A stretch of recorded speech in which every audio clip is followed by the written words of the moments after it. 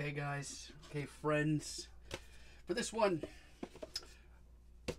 emotional support vinyl.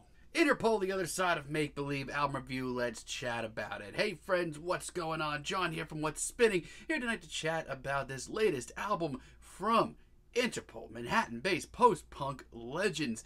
In the early 2000s, they meant the absolute world to me. Yes, if you haven't guessed it, I say coffee. I'm from New York. And growing up for me around bands like The Strokes and LCD Soundsystem and Yeah, and most definitely Interpol was really exciting. I mean, what else can I even say about their debut, Turn on the Bright Lights?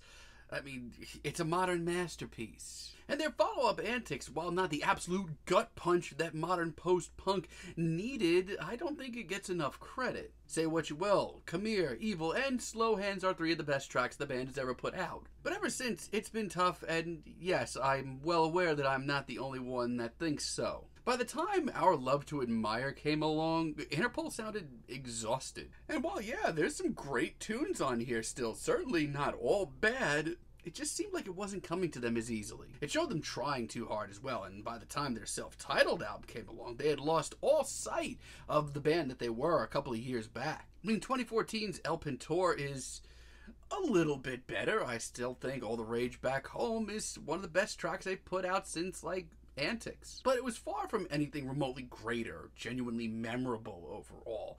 Now, their last album, Marauder, I had people, reaching out to me saying, oh, it sounds like old Interpol. It sounds like them in their prime. I mean, yeah, sometimes. Complications was pretty good, but it was still so far from hitting any mark or leaving anything like to be desired. I don't know. I was not into it, which leads me to this new album, The Other Side of Make Believe. Oh, I mean, I was not really excited for this album.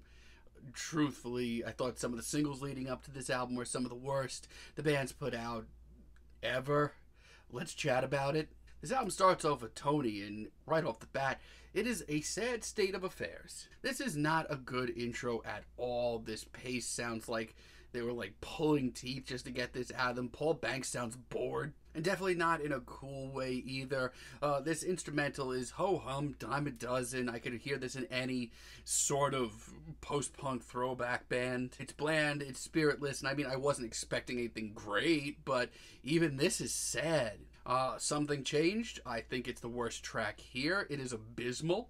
It is really rough to get through. The last thing I want to hear from Interpol right now is a sort of just very half-assed, really no heart in sight piano ballad. It's just really awkward. It sounds like any who's who of modern indie or art punk or post-punk even, with a slightly artsy edge, trying to go for the Interpol sound and failing. Yeah, this isn't very good of an album. I will say this though, because, I like to try and be fair. There are some really great moments where I actually see some, bright spots and even a little maturation from Interpol.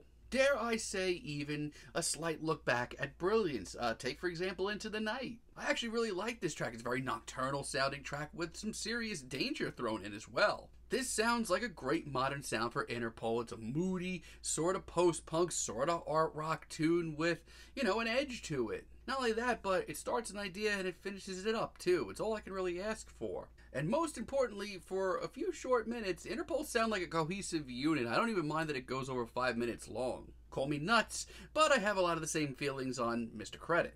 It's a lot of the deep cuts here that actually make more of a mark on me than any one of the singles. I like the crunchy riff that we get here, and Paul's performance might be his best. It's a great sound. It just sounds like it came really naturally to Interpol. And Renegade Hearts might be the best track here. It's got a riff that I absolutely love. It's dreary, it's heartbroken, and once again, they sound like a cohesive unit in their own Interpol sort of awkward way. It's once again moments like this where I see some actual maturation.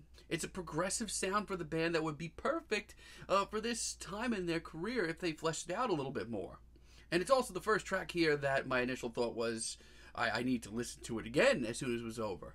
And Greenwich is one of the nicest surprises here. It's one of the smoother and more elegant tracks to listen to here. It's actually nice on the ears. It's one of the most mature tracks here, which is an interesting turn as well. And I really love by the end of this track, it becomes noisy and dark and genuinely experimental. I would have liked to have seen more risks like this. And as far as a single goes, I think Gran Hotel is probably the best one they put out leading up to this. Not only does it have a healthy dose of the sort of looming, dark post-punk that I grew up on, it's really elegant and beautiful too. There's a rustic beauty to this track. It's a welcome change at the end of the day, mostly because it sounds like this once again came naturally to Interpol. And the thing that we forget about Paul Banks is there's not much medium in between, but when he wants to, he can come off so effortlessly cool. And that's what this track is.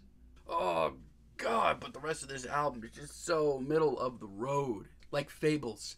God, I've got so many conflicting thoughts here. On one hand, I don't think the instrumental is that bad. The production's pretty suffocating as well. But here, Paul Banks sounds like he, took some melatonin, ready for some power naps. It's middle of the road. I have even more conflicting thoughts on Passenger. Here, I actually like the riff quite a bit, but that annoying drum tapping will be the death of me. I don't hate Paul's performance on this track, but it's very wishy-washy. It feels like it could blow away at any second. And sure, there's some tension, but then it all blows away with this really half-assed chorus. No. Big Shot City, on the other hand, is actually a bit of a reach and a real experiment for the band, and that's something I usually salute. That doesn't help the fact or change the fact that this track is ugly. Unbearably ugly. Like, it's tough to listen to. It just reminds me that Interpol will try just about anything to hang on to any sound these days. And Go Easy Palermo as a finale has a lot going for it. Instrumental wise, this is one of the most captivating and like really instantaneous here. And this production is so dark and dangerous. I love that. But then we get the songwriting here. Might be the worst written track on the album. It's just so average. I don't know. I mean, I don't know what I was expecting here. I wasn't expecting much because the singles were just not for me. But this album is immensely frustrating. There are moments of great maturation, and that show Interpol actually, writing some songs that sound like they came naturally to them. I can't remember the last time I said that about the band. That's great and exciting and really commendable. It's a shame that the rest of this album is bad to unbearably average, and that's kind of where I'm at on this album, guys. Yeah, I'm feeling a decent 5 on this album, but let me know what you all think down below. If you like the video, be sure to give us a like, give us a subscribe, and let me know down below what you would like for me to chat about in the future. And until next time, have a great day, friends.